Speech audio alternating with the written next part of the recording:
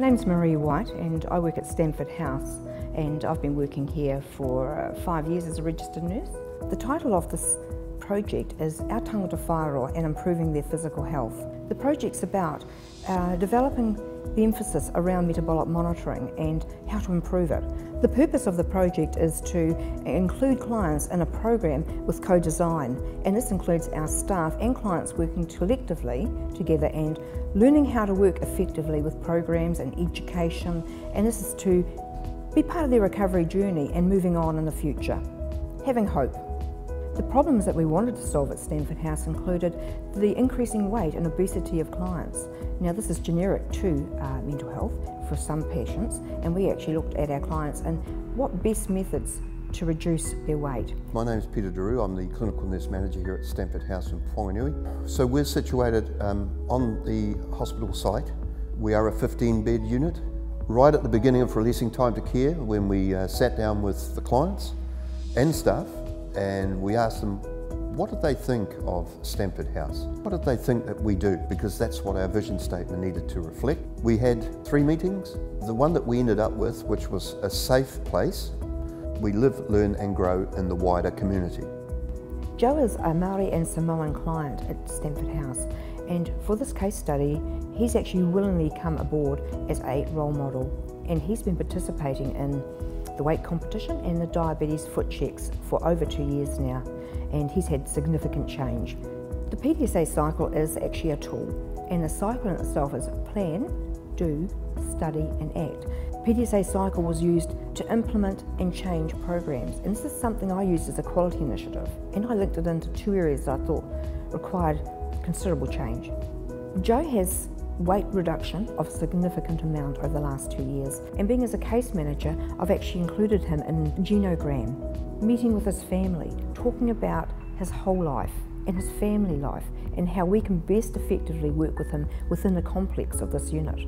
He's actually more motivated, more interested in activities, he's walking. He now leaves the unit. Before when he arrived in this unit 3 years ago, he actually didn't want to leave the unit. He now is able to walk more than 7 laps of the courtyard. That was his first stage. Now he's walking out in the community for 30 minutes a day and effectively interested in swimming at the splash centre, moving around, doing programs of his choice, and that can include singing, photography group, education, Māori learning in the language. So he's actually participating in a wide range of aspects of education and cooking and learning about his diet, which includes cooking his own meals now. And these are all part of his learning and improving his health and taking responsibility for his daily care. The foot checks for clients, just like Joe, is because he's high risk, and concerns are these must be monitored. And he's just one of a unit of 15 clients, and we actually check every single client and become part of that assessment on a 3-monthly check, and then we can bring in the podiatrist. The things that went well from the PDSA change. The key issues were our quality improvements. The weight reduction happened, the weight competition was successful, it's become annual. The diabetes foot check, we brought about photography, which wasn't used ever before, and this is actually showing change from those feet, from a baseline taken to a change. And if they were issues, we can address them straight away. The only things I can say about going wrong would, there were an odd occasion where a client would gain some weight slightly because they might be on unescorted leave. They go off on their bike to town and have their time, which they were allocated, and they'd come back after eating unhealthy foods, and they would come back. They'd realise they'd made their mistakes and they would learn to fix it because it shows in due course on their weight graphs that they've been doing things wrong.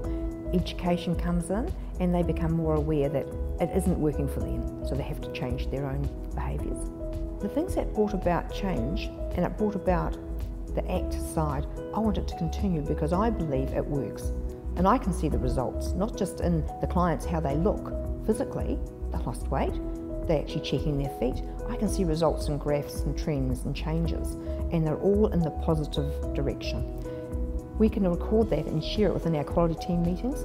The client representatives attend them, they can tell us how they feel and they can see benefits in what we do. In this unit, it's about change, it's about recovery journeys, and it's about success and hope. We've, I think, delivered that within our programs and our quality initiatives and improvements. I would recommend the PDSA cycle. It's important, and to other services, I recommend it by looking at what we have done and it's worked. Those things we've implemented, whether it be about weight competitions or diabetes and foot checks, we've given education. I think that's priority, and being able to look at the learning styles of our clients. Whatever the learning styles are, we've worked with those of each client and built it around their recovery care journey, their portfolios, and that's made the difference.